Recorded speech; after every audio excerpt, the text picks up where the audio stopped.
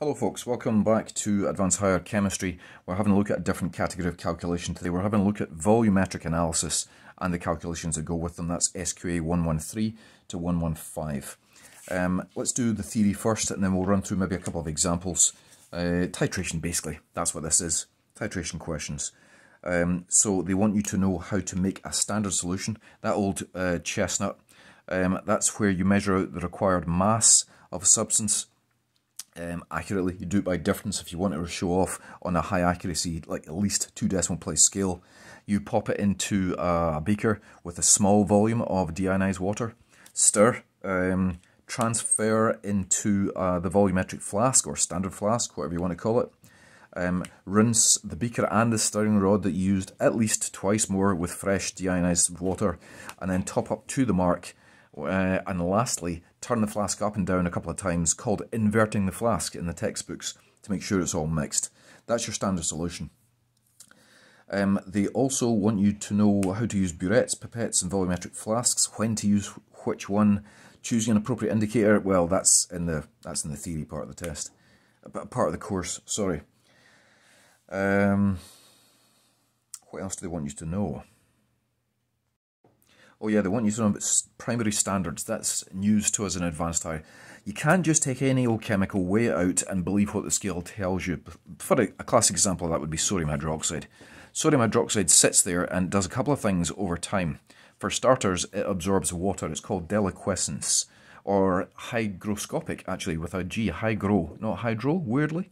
It absorbs water, anyway, which means if you weigh out 10 grams of your sodium hydroxide, you haven't got 10 grams of sodium hydroxide. It's telling you porky pies. You've got about 1 gram of water and about 9. But about is not good enough, is it? The other thing sodium hydroxide does is it slowly reacts, especially once it's absorbed the water, it slowly reacts with CO2 to become a certain component of sodium carbonate. So it's definitely lying to you. That's why this is not what is called a primary standard. Primary standards, you have to be able to, for starters, buy them with a degree of purity. Not every chemical can be bought pure. They must be totally stable. In other words, not absorb water and not react with CO2. So stable over time. The SQA want you to know that they have to be soluble. No, I would never guess that one if I want to make a solution out of it. And the last one the SQA want you to know about is, ideally, it has a high GFM. At first glance, what? Why would you care about the GFM? That's because you can weigh smaller quantities on a scale and still have a large number of moles. You know what I mean? Let's turn that on its head. Let's say you only required 0.1 of a mole to make up your solution. Now, if the GFM is a nice high number, then your percentage accuracy, the actual mass you're going to be weighing out, will be quite heavy, which means your percentage uncertainty on the scales is small. Whereas if your GFM is tiny and you're trying to weigh out like 0.02 of a gram, nope, that's not going to work. So that's why they want a high GFM. Some examples are mentioned specifically in the outcomes, interestingly, are sodium carbonate, hydrated oxalic acid, potassium hydrogen phthalate. Goodness knows if we use that one for. I need to look that one up. Silver nitrate, yeah, that's handy. Potassium iodate and potassium dichromate. What else do they want you to know? Good question. What is on the last page for volumetric analysis? Oh, they just mention a few different types of actual titration here, guys. There's the good old-fashioned acid-base ones, all the way back from National 5. They still work. There's redox titrations that we introduced at higher. Complexometric titration sounds horrendous, but you're basically just making a complex of a transition metal ion, usually with EDTA as the ligands. Back titrations. Yeah, let's talk about back titrations for a minute or two. Back titrations have to be used under 2 usual circumstances. Number 1, if the thing you're titrating, take a slap, hey, the chemical you're titrating, for example, calcium carbonate in eggshells. If you were titrating calcium carbonate with hydrochloric acid, in theory you could do that. There's my egg, and there's my HCl. Unfortunately, the reason you can't do it in practice is because the reaction is so slow. You have to wait 10 minutes in between adding each drop. Now, if you don't have an entire life to spare, what you can do is you can do a back titration. So, speed might be a reason you need to do these back titrations. Another reason might be miscibility. If you've got a non-aqueous chemical, for example, an oil or a fat, and you're trying to do a titration on something in the oil and the fat, then you're only ever going to get 2 layers formed, which means your reaction is limited to the interface. So, miscibility. In other words, the thing you're trying to titrate is a different physical state or a different polarity. These two conditions would suggest we do a back titration instead. So what is a back titration? This is, I take my egg shell, I break it down into powder, and I add a very precise volume of a precisely known concentration of hydrochloric acid in. Except I make sure that I've added too much. So however much eggshell I think here, I'll do the sums and I'll calculate a number of moles of hydrochloric acid and then stick about 20% on top of it. I can then cook this up overnight so that my eggshells totally disappear and almost all of my acid is now reacted. When I say a precise volume, I mean something like exactly 100 mils and a concentration of, say, 3 moles per litre. In other words, I had added precisely 0.3 moles of HCl. I will no longer have 0.3 moles. I will have possibly 0.03 actually now. But the whole point is I knew exactly how much I had at the start. And if I can now work out how much is left, I can then work out how much reacted with the eggshell. How do I know how much is left? Well, I actually take this and I titrate the remaining HCl with something that's a nice primary standard, for example, sodium carbonate solution. So I can do a titration with a sodium carbonate solution of an appropriate concentration. I get the titration results here. That tells me how much hydrochloric acid was actually left. I then compare it to how much I started with. And now I know how much hydrochloric acid actually reacted. And then I can work out how much there was in the eggshell. Little bit round the garden like a teddy bear, but we do get there in the end. Let's try perhaps a couple of examples. Actually, before I try the examples, let me just remind you of the stages that I suggested for titration from last year. They haven't changed any at all. Stage 1, I said calculate the moles that dripped out of the burette. Do you know what? I'm going to pause this and not make you watch me write it. So these were my 3 steps. Calculate the moles that dripped out of the burette. Use the ratio of the big numbers, the stoichiometric ratio if you want to use the fancy term, the big numbers from the balanced equation. That will tell you the ratio between the number of moles of this stuff here and the number of moles of this stuff here. You now know the moles of hydrochloric acid that are left. And then third, calculate whatever you need in this case. For a back titration, we wouldn't actually do anything with that number of moles apart from subtract it from the original number of moles that you added. Right, let's have a look at an example. This one here is not quite a titration question, but it's a frequently asked, it always crops up, frequent flyer in the multiple choice. And they're saying here, what volume of 0.2 molar potassium sulfate is required to make, by dilution with water, a litre of a solution with a potassium ion concentration of 0.1 moles per litre? Talk about convoluted question. Let's actually run that backwards. So basically you want to make 1000 centimetres cubed of a solution which contains 0.1 moles per litre of potassium ions. And it's potassium sulfate we're dealing with. K2SO4. So that means for every 1 mole of this, there are 2 moles of potassium ions. So let's tackle that first. If you want the potassium ion concentration to be 0.1 moles per litre, then this number here would actually have to be 0.05. I'm hoping you're seeing that. 0.05 times 2, of course, is 0.1. So you actually want 0.05 of this whole thing here, as in moles per litre.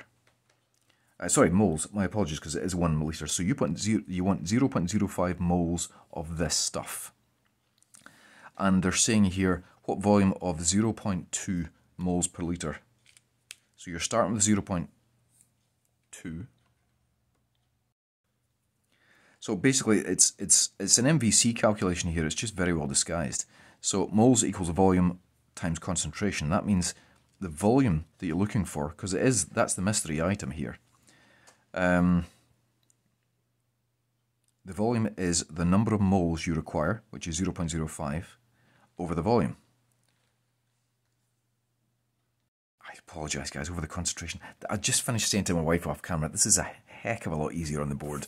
I do sincerely apologise. Moles equals, volume equals concentration over moles.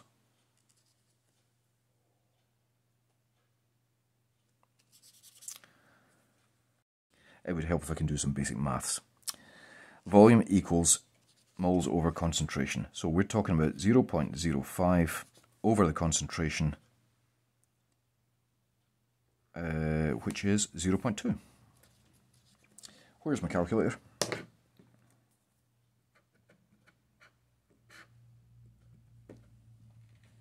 Which is 0.25 litres, which of course is B. So, very quick recap. I actually worked backwards on these questions. If it's me, it's potassium ions and I want a concentration of 0.1. So the formula contains 2 potassiums for every 1 of the whole thing. So therefore, you actually effectively take that and divide it by that.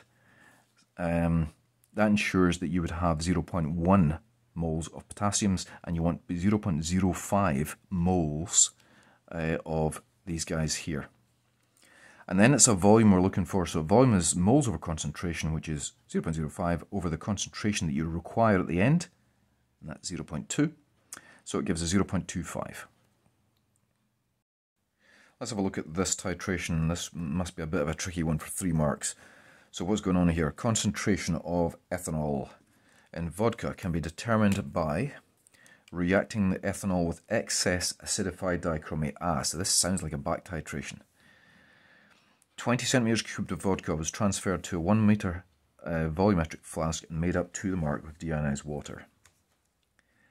1 centimeter cubed of the diluted vodka was then pipetted into a conical flask. So they're taking 1,000th out of this. That's 1,000 centimeters cubed. They're only taking 1 out. 25 mils of the dichromate was added to your conical flask with the 1 ml of diluted vodka, stoppered and warmed until the reaction was complete. Right. So, it was found that 1.65 to the negative 4 moles of dichromate ions were left unreacted. And here's the balanced equation, which is nice. So that's 3 ethanols reacts with 2 dichromates. Calculate the concentration of ethanol in the undiluted vodka. That's why it's worth 3 marks. It's got that wee extra squeak at the end. Don't worry about getting all 3 in these, by the way, even if you can get 2 out of 3. So what's going on here? Let's work out what was in the flask. So, the beaker rather. Same thing. 1 centimeter cubed pipetted into a conical flask and 20. So, you've got 1 centimeter cubed of your diluted vodka.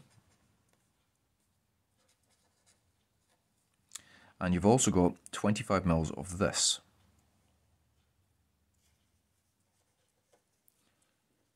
So 25 centimeters cubed of 0.01 moles per litre dichromate. I think I would still use my 3-step approach. I think I'd work out... Let's work out how many moles of dichromate were actually put into the flask, because they do tell us that that's left unreacted at the end. So let's work out, using these, how much we actually put into the flask. So that's 25 over 1,000 times 0.01.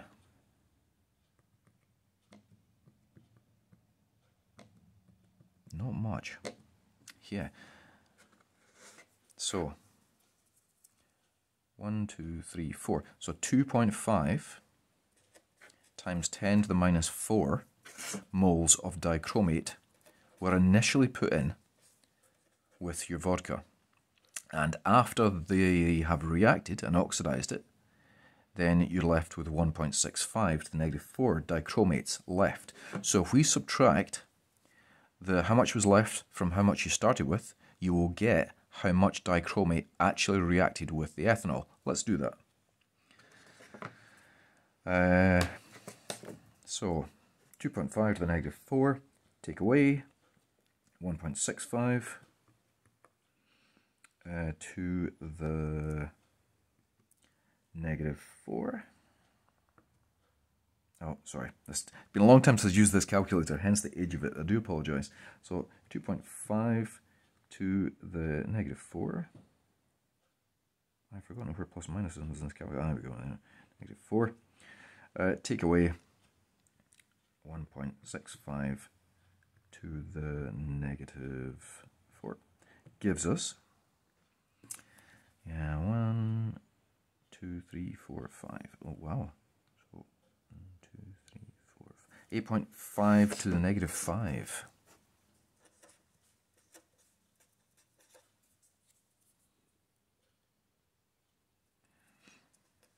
Now that's how many moles of dichromate actually reacted.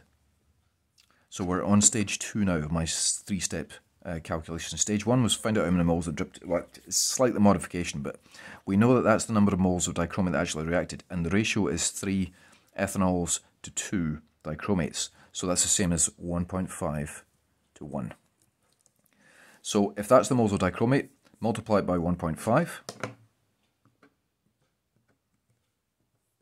That gives us that. Still not very much, but that's the moles of ethanol that were in the flask here. And that was 1,000th of the original one. So if we multiply by 1,000, that's the number of moles that you started off with. Now, moles of ethanol, that is. So we actually had 0.1275 moles of C2H5OH, and that was in 20 centimeters cubed. Do they want the concentrate? I've lost track of what they actually wanted now. Calculate the concentration of ethanol in moles per litre in the undiluted vodka. Okie dokie. So that's easy. It's moles over volume. Let's see if we can get it right this time, eh? Oh dear. 0.02. 6.375 moles per litre.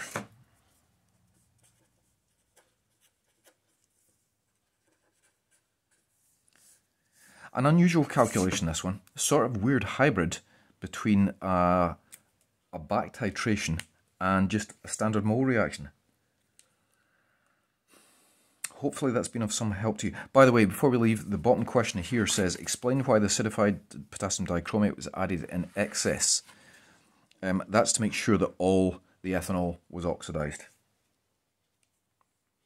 Thanks for listening, folks. Bye-bye.